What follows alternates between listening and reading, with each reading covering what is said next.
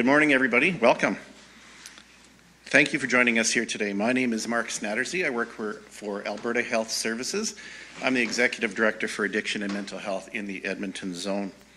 And I'm going to start off this morning's gathering by respectfully acknowledging that the land on which we gather today is the ancestral and traditional territories of the people of Treaty 6, the Métis Nation of Alberta, Region 4.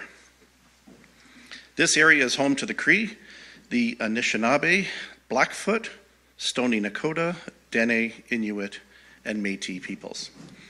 The city of Edmonton itself is home to one of the largest populations of urban Indigenous peoples in Canada who bring rich heritage and cultural traditions from across this land.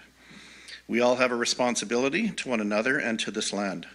Our hope is that we will move forward together in the spirit of reconciliation, that changes will be made to identify and address the barriers and the stigmatization that Indigenous peoples face in achieving healthy outcomes and assessing appropriate and compassionate health care. I'd like to now invite our Premier, Danielle Smith, to say a few words. Thank you.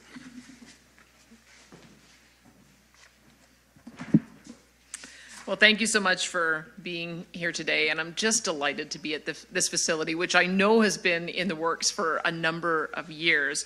But when Dr. Cowell told me about the work that is being done by the Jasper Wellness Center, I was so interested in the work and the new space that I wanted to be here today to help launch this initiative. And if I could just pause for a minute to say, I know people have wondered why we appointed an official administrator. The reason we're here today is because of Dr. John Cowell. It was the very first call that he made when he became official administrator. He heard about the vision of the people who are behind this project, and he moved on it quickly to make sure that we could put the funding in place so that we could start receiving patients as soon as this week. This is the reason why we talked about how an official administrator could accelerate projects, and I'm hoping to be able to announce many more on this. But this is the first of its kind in the entire country, and this is going to demonstrate how Alberta can lead the way on healthcare reform, and I hope that we can share the learning that we have here with other provinces. Albertans who are homeless often have complex mental health, addiction, and physical health challenges. Each of these can play a role in their journey towards physical healing. Many of us take for granted the ability to return from the hospital to a warm and safe home where we can recuperate. And for homeless Albertans, this is not an option. So their healing may be hampered by the harsh conditions that they live in. So I'm happy to see the Centre partnering with Alberta Health Services to increase access to healthcare for Albertans who don't have a place to call home. And I'm pleased to announce that the Government of Alberta is able to help fund 36 transitional community beds to help with this important work. Providing people with housing after they are discharged from an emergency department means that they have one less thing to worry about while they're healing. This also means that beds in the emergency department open up for other patients. We know that there are significant demands on our emergency departments, and this partnership will serve the dual benefits of improving health outcomes while also ensuring that wait times are improved. The housing offered through this program is more than just a safe and warm place. These new transitional community beds will have a positive impact on the health and wellness of some of the most vulnerable patients in the Edmonton area. It will help move individuals off the streets and into housing that's integrated with recovery-oriented supports. Albertans can stay here temporarily with the goal to ultimately transition into their own permanent housing. It's another example of our government's commitment to work with our partners across the province so Albertans have the care they need when and where they need it. I look forward to seeing the benefits of these beds to the Albertans who use them and to the entire healthcare system. And I'd like to recognize and thank the staff and volunteers at Jasper Wellness Center for all that you do to take care of the city's most vulnerable. Now I'll hand it off to our Health Minister, Jason Copping, for some additional remarks.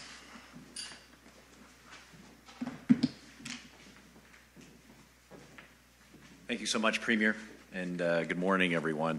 And thank you as well to the Jasper Place Wellness Center for inviting us here to this lovely space today. I'm glad to be with you this morning to launch this very unique program. I always appreciate the opportunity to share good news about the ongoing work to provide all Albertans, especially our most vulnerable, the best care where and when they need it. And that includes when they leave our hospitals and our emergency departments. This program offers an alternative to discharging a patient experiencing homelessness so that they have a safe place to go to where they can access ongoing care and ongoing support. It means as soon as they're cleared to leave an emergency department, there is now an improved process for helping them with next steps. This transition is done by coordinating discharge plans between Alberta Health Services and the team with Jasper Place Wellness Centre. They work together to make sure individuals released from hospitals have a safe, supportive place to go when they finish their recovery in the emergency department. And while they are a part of this program, clients can receive full wraparound social services such as housing support, income support, and connections to employment opportunities. And that's why it's so important that these community beds are available for vulnerable Albertans. They are designed to provide timely access to a healing space where clients will have access to social supports, mental health services, and addictions treatment. Homelessness is an increasingly complex, difficult problem to address. And so we have to do our best to provide all available supports that we can, especially when people are in need of health care. So I want to thank Alberta Health Services and Jasper Place Wellness and all of their volunteers, as well as all the municipal and local organizations for all their work. This is a remarkable project that, quite frankly, is much needed, and it demonstrates the types of innovative thinking that is needed as we work through the challenges that exist in our healthcare system. Challenges that we are tackling head-on with our Healthcare Action Plan, which is identifying immediate actions to build a better healthcare system to provide world-class care when and where Albertans need it the most.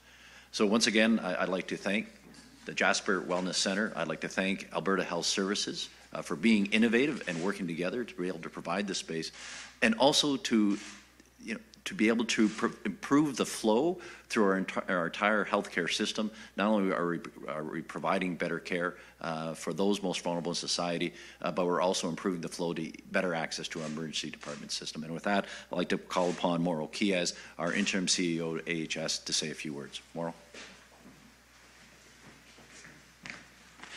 Thank you, Minister Copping. Thank you, Premier. Good morning, everyone. Very, very happy and excited to be here this morning.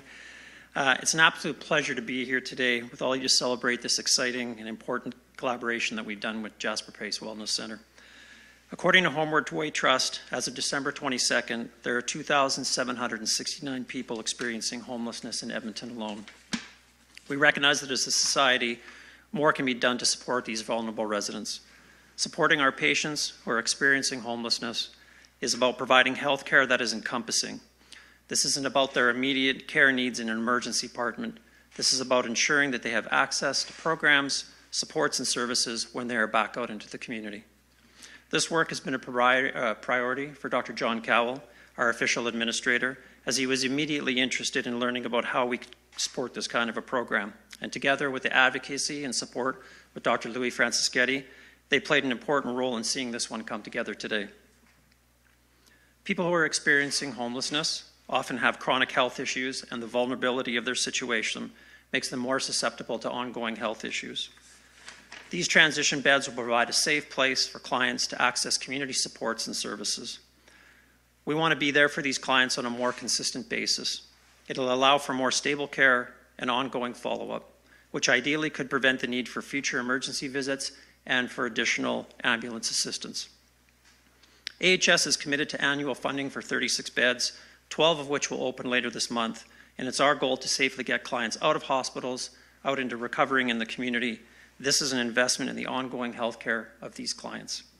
I'd like to thank Jasper Place Wellness Centre for their collaboration on the program. We're so pleased to be working with you now and in the future. I'd also like to acknowledge the Government of Alberta for their ongoing support and the hard work of so many partner agencies and organizations, some of which have representatives here today. We can accomplish so much more work when we work together, and I look forward to seeing the impact of this program. Thank you, and I'd now like to welcome Taylor Sikora to the Jasper Place Wellness Centre to come and speak. Thank you.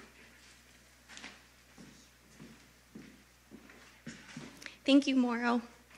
Good morning. I'm Taylor with the Jasper Place Wellness Centre. I'm the co-founder. The Jasper Place Wellness Center builds strong community and people by addressing social and health-based inequities. We do this by providing informed, radically innovative, intentional health and community-based solutions that enable autonomy for those experiencing poverty.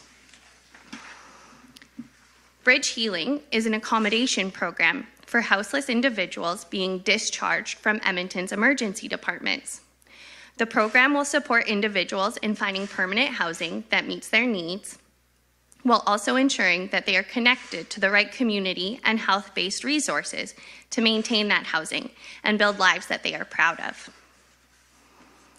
While clients are staying with us, they will have access to support that will help them to find permanent housing, such as identification, securing income, and healthcare needs, like referrals to clinical detox and residential treatment. The building itself has been intentionally designed to encourage community and connection while providing better outcomes for those who live here and stay with us. The construction of the space is being finished out through a partnership with Women Building Futures, which has created employment opportunities for underemployed women in our city. We've been working on this project for quite some time, and I want to thank the City of Edmonton for their early leadership and support of this community-led idea, and to Dr. Louis Francis Cuddy for championing the vision that leaders should constantly be looking to improve systems and outcomes for our most vulnerable. I want to thank Alberta Health Services, Premier Smith, and Dr. John Cowell. This innovative project will fill an immediate gap in the current continuum of care model and would not be happening without your leadership. Lastly, to the individuals with lived experience in being houseless who have worked diligently over the past 3 years to advise this work, we're thankful for your guidance, and we are hopeful that you see your fingerprints on this project. Next to speak, we have Dr. Louis Francis Cuddy. Great. Well, I'm not going to repeat a lot of what's been said, but I have to take this time to ask all of us to stop for a second and actually reflect what's going on here. Madam Premier, Mr. Minister, Morrow, what we're doing here is we're changing the practice of medicine. In the past, historically, for whatever reason, patients that have presented in their most vulnerable state received access to the top medical care they could probably receive, and then unfortunately we had to turn them back into the street. So what we're doing here today is historic. It's never been done in Canada, and I think it'll set a new standard. AHS is a world leader as the largest integrated healthcare delivery model in Canada. For AHS to step up and do this with the full support of our Premier and our Minister is it's beyond my wildest expectations. Everybody knows I've been a critic of when I see things not going well, and I don't give praise too easily, but I've got to really give a lot of praise for this one because it's actually upset the apple cart. We were planning on showing that this model could work, and then through the inspirational leadership of Dr. Cowell and Marshall Smith, the Premier's Chief of Staff, providing advice, we end up here today. So I couldn't sleep last night because I still don't believe this is true.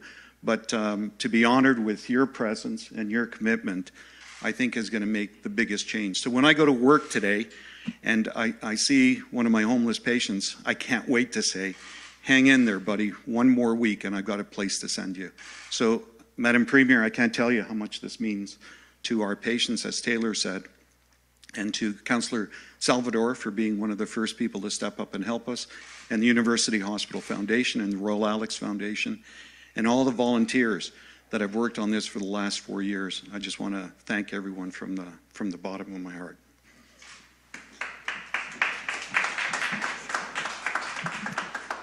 All right, thanks everybody. That concludes our formal presentation today. We're going to head to Q&A. I will get to every question on the floor today, but we will start with on-topic questions. One question, one follow-up. Audrey, go ahead. Hi, this is... Do you mind? Oh. Doc, can I just get you to maybe comment on what impact you think it would have at the Royal Alex? I don't know if people will understand the connection there about how it's going to improve the emergency experience. If you wouldn't mind commenting on that. Well, we were very fortunate that we were given some statistics on how many homeless patients actually visit our emergency departments. And the grand total is the equivalent population of Jasper, Canmore, and Banff every year are seen in emergency with presenting homeless. The Royal Alex takes the brunt of it, 8,800 visits a year by patients experiencing homelessness. Some of them 2 or 3 times a day, taking an ambulance, coming in, and having to wait to be seen. So the immediate impact you'll see is a reduction in EMS calls and a reduction in ER visits and better outcomes for the patient, and not only cost savings to the system, but for an individual. I have a mom who sends me an email once a week, are the beds open for my son? Are the beds open for my son? So for that mom, this is going to make a real big difference. So honestly, you know I'm a big critique of government at times, but it's hard to critique on this one because I think we all collectively have got it right on. Awesome. Thanks, Doc. Hi, it's Audrey Neveu from Radio-Canada. Well, I think I'll start with that because Mr. Francescuti, I think you speak French. If I may ask you to say that in French, what's the impact that you'll see in emergency services, les impacts que vous verrez de ce projet sur les services d'urgence ici en Alberta? Les impacts, on va les voir tout de suite. Une fois qu'on a les lits available pour les gens, on va voir qu'il va y avoir moins de demandes pour les ambulanciers, puis moins de demandes de le département d'urgence, puis ça va occurrir tout de suite. Pas demain, mais aujourd'hui. Comme ça, c'est pour ça que je dis que c'est une histoire, un événement historique, parce que ça n'a jamais eu dans la province d'Alberta ou dans le pays aussi. Mm-hmm. And my second question can be answered by any of you. We've mentioned there's over 2,000 homeless people currently in Alberta, and this is 36 beds. So how much of the demand do you think this will answer, and how many more beds do you think you would need ultimately to fulfill that mission? Oh, sure. Yeah, well, you know, the philosophy is that when a patient comes into emergency, he's having a heart attack, we don't turn him around and say, can you come back in a week or can you come back tomorrow? We take care of them immediately. We think that 108 beds would be a good dent, and especially if we can move the patients through every 30 days, 108 beds times 30 will tell you that we can start impacting thousands of individuals. But the most important thing is to get this open, show it works, proof of concept, and then scale up. And this can be scaled up throughout the entire province, and once it is, then we can repatriate patients from Edmonton to whatever community they come from. 108, that's right? Or... Well, 108's a start. Okay. You know, that's good. And that's just Edmonton. That's just Edmonton. All right, thank you. Hi, good morning. Morgan from Global Edmonton. I'm just wondering if this is the first of its kind in Canada, if there's already been any interest from other cities, other provinces, kind of wanting to know, I know it's very new, but wanting to know a little bit more about what we're doing here. A little bit more about the expansion plan, don't you? You may as well just stay there. No, no one's done this before. The reason no one's done this before is because it's very difficult. It's easier for me to go to work and, you know, see my patients and go home and forget about this problem.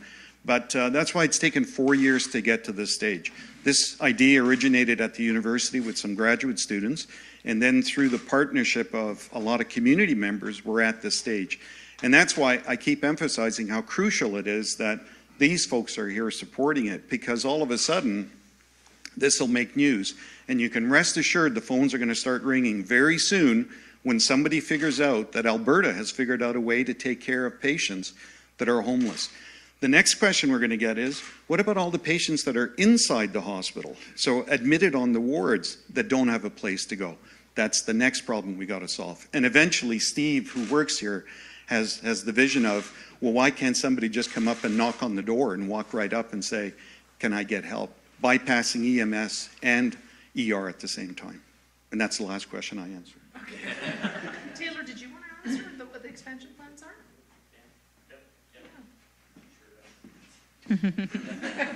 This is definitely a pilot project, so we want to prove out that the model works. Historically speaking, from a transitional housing perspective, we know it will work, but as an accommodation program with Alberta Health Services, let's prove it out and then grow. I see that this could go province-wide. We have issues with houselessness across the city, and we know that our social determinants of health impact our health. So I think if we can have great outcomes from this pilot, which we will, we'll prove it out and see it expand. All right, and then this one's for the Premier. We just got word the Independence Party of Alberta is calling on you to make good on the commitment to see the charges dropped on the pastor in question with the vaccine, public health restrictions, and things like that. Are you still planning to make good on your commitment to drop those charges? The way our system of justice works is that we do have an independent Justice Department and independent Crown prosecutors, and I have asked them to consider all charges under the lens of, is it in the public interest to pursue? And is there a reasonable likelihood of conviction? As we continue to see some of these cases go through, some of them get dropped, some of them fail, they have to consistently recalibrate. But I do want to make sure that they have an independent process for assessing that. But I ask them on a regular basis, as new cases come out, is it in the public interest to pursue? And is there a reasonable likelihood of conviction? And so I'll leave the justice system to work, but I do think that's an important lens for us to be looking at these kinds of charges. Hi, Madeline Smith from the Edmonton Journal. I don't know if maybe it's best for the Premier or the Health Minister to address this. Can you explain a bit more about Dr. John Cowell's involvement in this project and how exactly he sort of sounds like he intervened to make this happen a bit more quickly? I'm just unclear on sort of timelines and what the project was envisioned as before and how that became different after Dr. Cowell apparently got involved. Yeah, thanks for that. Originally, Dr. Francischetti had approached us because, as he'd indicated, this was an initial project that was concepted 4 years ago at the university. And so when John had come forward, John had met with Louis, and the two of them had collaborated on considering what options we can do, homelessness being top of mind at that point in time. John thought this had great and immediate impact on the measures that he was brought in to help us with, right? One being our emergency department and our EMS. And as Louis had indicated earlier, these have two immediate impacts on that, where we can get people discharged and stop the repeat discharges, plus the need for EMS. This has a direct impact on our capacity and hospital flow. And so from there it evolved, and John was behind it 100%, saying, let's make this happen. The initial 36 beds will roll out over the next, we got 12 coming next week, we've got a few coming up in the next several months, and we're looking at a larger expansion here in Edmonton and then potentially province-wide. If I can just add, this is just an example of the key priorities that the Premier and I highlighted for Dr. Cowell to work with Mauro and the executive lead team to move faster on dealing with challenges in our emergency department and to deal with flow. And as we indicated when we appointed Dr. Cowell, one of the key issues of that dealing with flow is alternate levels of care. So we get people out of hospitals faster because it's a pipeline. Come in, paramedics, EMS into the emergency department, inpatient. Some people will go home. Some people don't have a home to go to, which is what this fills the need. And others maybe have to go to continuing care spaces. So, there are people in the hospital that could otherwise, they don't need to be there from an acute care reason, but they still need supports and services. So having alternate levels of care, this is one example. And this is a focus for Dr. Cowell to work with the team. So I'm very pleased that this is been able to been put in place so quickly, and we need to do more of this not only on the homeless side, but quite frankly for other alternate levels of care, so we can actually move people through the system faster and reduce our wait times in emergency departments. And how will you be measuring the impact of this facility? And if you're looking at scaling up in the future, how will you be sort of looking at what impact it's having? So we'll probably look at it in two modes, I would say. One, proof of concept that Taylor had indicated. 6 months, we'll reevaluate and make sure that it's doing the impact that we had initially proposed. Dr. Cowell has been particularly focused on key measures for the system that have immediate impact on things that we do, conversely, to affect those measures. So in this case, as I mentioned earlier, we've got EMS and the hospital flow piece in terms of discharge components. So those are two particular measures we'll keep an eye on, and then the proof of concept after 6 months to see effectiveness for our clients.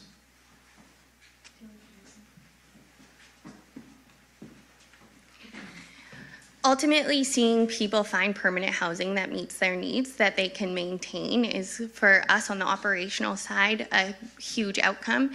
On top of that, I think connecting people to primary care that also meets their needs, that they can build a relationship with their primary care doctor, and we can reroute some of that behavior. Instead of going to the emergency department, do we have a primary care doctor we can rely on? So for us as an operator of the program, of course, seeing people maintain or gain and then maintain that housing, and then rerouting them through primary care and ensuring that their physical and mental health needs are being met by their primary care doctors. Perfect. It's Carly Robinson from City News. I wanted to ask about frostbite amputations. They are at a 10-year high. How would this play into it? But also, if someone could comment on the situation as a whole, what's happening and what needs to be done to prevent these amputations from happening?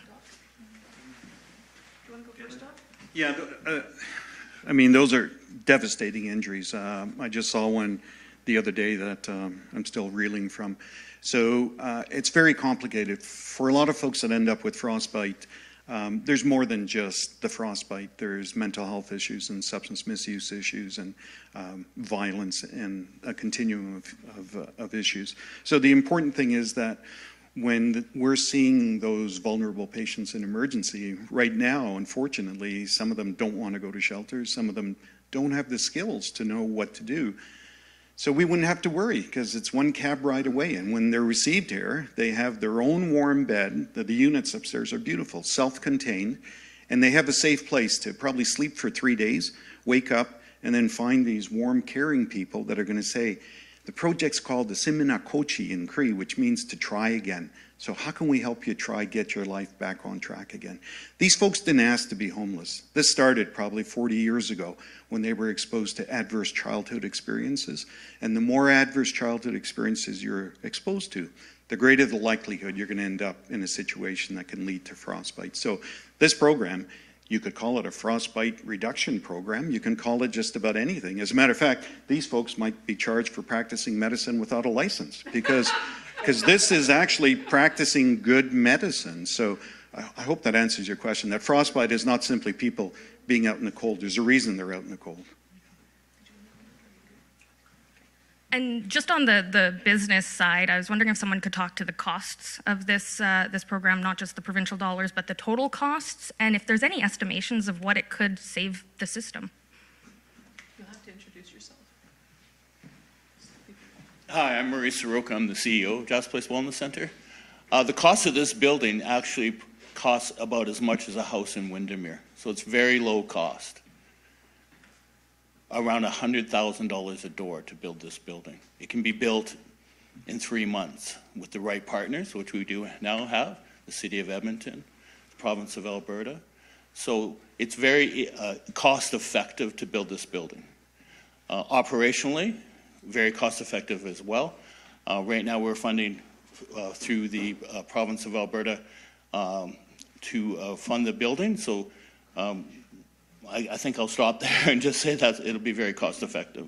Can you provide dollar amounts? For the building? Yeah, operation, $80 a day per person to operate the building.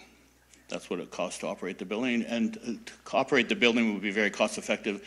This building is 140% of the building code on efficiency. It has the ability to be net zero. We use heat pumps to heat the building, and chill the building, cool the building. So it's very cost effective. And like I said, about $100,000 a door, and there's 12 doors here. And how does $80 a day, how does that compare to staying in a hospital bed? Maura should talk about that. Maura, please. That's apples and oranges comparison for sure. When you look at the program here, we're looking at about $1 million investment to start from AHS, which we found internal dollars to be able to do this. Hospital bed per stay, depending on the criticality of the patient, can range from $1,000 to thousands of dollars. When we're looking at $80 per day, no comparison between the two. Can I just run the cash register? So let me run the cash register. Hi, 911. Okay, let me send an ambulance. $850 roughly right there. Go to emergency, make a chart. That's about $1,000 with the visit and everything. Oh, you've got frostbite. Now you have to go to the operating room. Oh, not only have you got frostbite, but now you've got septicemia. You're septic. You have to go to our intensive care unit. And that's where, as Mauro said, those are in the tens of thousands a day. And then you have to be discharged. Well, we don't have any place to send you. So what do? We discharge you to homelessness again. That system is really broken. What today says is those days are over. We're not going to put up with that. And literally, you're going to have hundreds of millions of dollars of savings, because if you have 8,850 patients just at the Royal Alex and over 25,000 a year coming throughout our system, and a lot of these are unfortunately patients that come through the system over and over again. So our rough estimate is that this is going to save the system and society an enormous amount of money. But not only given that, just think of the impact on the individual themselves, right? You can't put a dollar figure on having your own place and getting your life back on track. Can I just ask a clarification question? You mentioned about a 30-day stay for the people who will be here. Why that length of time? And if someone needs more time, can they stay longer? Yes, again, I want to reiterate that this is a pilot project, so we will have learnings from this. So that's a time frame that historically for us, we think people will be able to work through. If it does take longer than 30 days, because perhaps they don't have identification and we have to wait a 2-week period to get identification, or we're working on securing income, we'll work with the individual on that. The goal is that this is a program. People are completing steps to acquire the housing that they need. That's going to look different for every individual depending on their needs and their situation. So that's a rough timeline. We're committed to ensuring people are moving through the program, and that's why we have that tight timeline. But again, we're doing research with this project. It's never been done before. So we have to set some standards and then learn from those and adjust as we go. Thank you. All right. I'll just connect this with an announcement we're making later today in Red Deer. So we're opening our first recovery community today as well, or in the next couple of days. And if you followed what we've been doing with the recovery-oriented system of care, it is about providing wraparound services in a facility very much like this, and that will be extended stay. So we want to build these out in every community. I believe we've got plans for 8. So the first one is opening today, and if you're able to send cameras down there so that you can connect the two, you'll be able to see how we're approaching this. This will be for that immediate urgent need on discharging patients, and the recovery communities will be as long as the patient needs. We're not talking about 30 days there. It might be several months. It might be up to a year. But we want to give each individual who's struggling with mental health and addiction the opportunity to take as much time as they need to be able to get back their autonomy and get back independence. So these 2 projects being announced today are really just the first steps. There'll be more that we have to do in the Edmonton area to connect the great work that's happening here to ensure that it's seamless. And I know that they have a plan for helping to open up that recovery aspect later down the road. But we're moving ahead in other communities on that recovery focus for those who are dealing with the addiction issue. May not be a direct connection from the hospital system, although that's certainly possible too. But those who want to seek help in getting off their addiction, we're going to be starting that project later today. So that's the second part of this as well. All right, we have time for 2 more questions, and we're going to hit the phone lines to take those. Operator, first caller, please. Dave Kaiser, CTV. Good morning. My question for the minister. Minister Copping, AHS has confirmed to me that you received an emergency health services plan after your predecessor, Tyler Shanver, requested one from AHS, and they say they still haven't received any feedback, approval, or direction from your ministry. So I'm wondering if you've actually read that document and why it's taking so long to respond to it. Yeah, I'm not sure exactly what document you're talking about. We have received, like AHS. I think what you're talking about might be is, AHS did provide to us a 3-year plan. We were reviewing that 3-year plan. At that point in time, we actually appointed Dr. Cowell before the review was complete. Dr. Cowell is continuing to work with the senior leadership team Mauro Chies and the rest of the team to be able to sort of refine that plan, because certain elements of it, like even though it had pieces like dealing with EMS and the objectives of EMS, and also it included staffing challenge. How do we deal with staffing challenges, continuing care? So there are a number of aspects of it.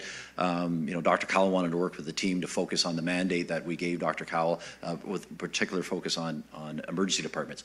So that work is underway, and we're actually going to be completing it hopefully over the next weeks. I think that's what you're talking about. I don't know. Mauro, if you want to comment further on that? Yeah, I'll add to that. I think if the question relates to that particular document, so the 3-year plan that Minister Copping references was actually completed a while ago. Minister Copping and myself worked closely on that document with our executive team. When John arrived, the focus on initiatives like this, where there are more what I would say micro focuses in the document, he wanted some revisions in that. So it's a 3-year rolling plan. We're going to incorporate his hospital flow, his patient flow components into that document. So it is basically indeed finalized. We're just incorporating the last steps and measures that actually coincided with the question that was presented earlier in terms of how we're going to determine outcomes to this.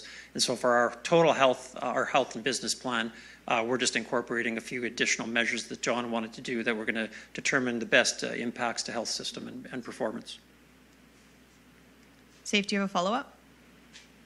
I do, yeah. So what I'm being told by AHS is they actually haven't received any feedback or direction from the health ministry on this, and it's been waiting approval. What I'm confused about, if you're saying John Cowell had a hand in this document, is this was requested before Minister Copping was appointed to that ministry. He was requested when Tyler Shandra was still health minister and Verna Yu was still a part of the AHS. So I'm unsure of how John Cowell participated in this, because that would have been about 6 or 7 months after this document was requested. I'm not sure what your source would be within our organization that would determine that. As the interim CEO right now, there are no outstanding approvals we're waiting from the ministry by any means. We've been working hand in glove on that. The 3-year plan is a rolling plan. The concept would have been developed, early in the 2022 year. What we worked jointly with the Ministry of Health and Minister Copping on that document. Finalization on that was basically in its final stages, and John had come in, taken a look at it, and said, I'd like to make a few tweaks to it. But the initiatives that are in that 3-year plan, as Minister Copping had indicated, they're already well underway. We're not waiting for approvals. The 10-point initiatives that we have in the health plan that has been mandated to Alberta Health Services has been underway for a long time already. So I'm not quite sure what your source would be on that in terms of what we're waiting for is outstanding, because there's none to my knowledge. All right, operator, can you please put through our last caller? Catherine Grgowski, Alberta Today. Oh, hi. For Dr. Francis Cuddy, you did touch on it a bit, but I'm hoping you can kind of paint the picture of what sort of complications or other problems lead people to come back to the ER after being discharged that otherwise wouldn't happen had they had a bed of their own to rest and recover in. Yeah, that's a good question. So I think the majority of the times it's ongoing issues, whether it's mental health issues, whether it's chronic medical issues, COPD that's not been well cared for, congestive heart failure, diabetes, asthma, a lot of skin conditions. For a lot of folks that have had previous frostbite with amputations, mobility issues. So it's a full range of spectrum. And sometimes, to tell you the honest truth, I think they just want to have a place where they can talk to someone and sit down and stay warm, and we give them some of our, toast and soup, and that seems to be enough for some of them. So companionship's really important, and that's why this building is an informed design built on the Eden principle. There's only 12 beds. You put 12 adults together and they form an instant community. So to you it looks like a building, but when the folks tell you why the building looks like this, you'll see there's 3 separate buildings. They didn't build one big building, so it's to try and create a community. So patients come back to emergency for a variety of reasons, and I think one of the biggest ones is they just want to be feeling like they're part of something. And this will make people feel like they're part of something. It's like a family. It's like an Italian family. I'm trying to see if I can get some Italian grandmas to come. And in this community kitchen that was funded by the Lions Club, wouldn't it be great to have nonas back there, you know, building up some soups and spaghettis and pastas and people coming down? And this is the environment. That's why there's no beds here. Anybody that would build this commercially would say, why are you wasting all that space? Get some suites in it. These guys are smart. They built this building to meet the needs of the individual with the least amount of staff, and that's why it's a cost-efficient model. Catherine, do you have a follow-up? Yeah, that segues nicely into my follow-up. I'm trying to understand operationally what changes, because, of course, the center already has, you know, doctors. It has various programming. Will there be additional staff? What kind of support? You had mentioned that people will be there to help find employment and get addiction treatment, but what kind of changes with the operations and staffing with these beds? Well, the staffing on site is really focused on, again, moving people through the steps needed to access housing. So we have trained housing workers and caseworkers who know how to secure housing for individuals who have experienced houselessness. We do have primary care doctors, local pharmacies connected to the project, and other long-standing programs in the community that can be brought in. But ideally on site, the caseworkers and the housing workers are helping the individuals staying here access the resources they need to move through to housing. A lot of that looks like securing an income, finding identification, getting insurance, going to viewings, all of the steps any normal Albertan takes, but usually has a support network built into their life already to access and move through those steps. We are building those steps in through this process and through this program. So that's more of what's happening on site. I hope I answered that question correctly. All right, thanks everybody.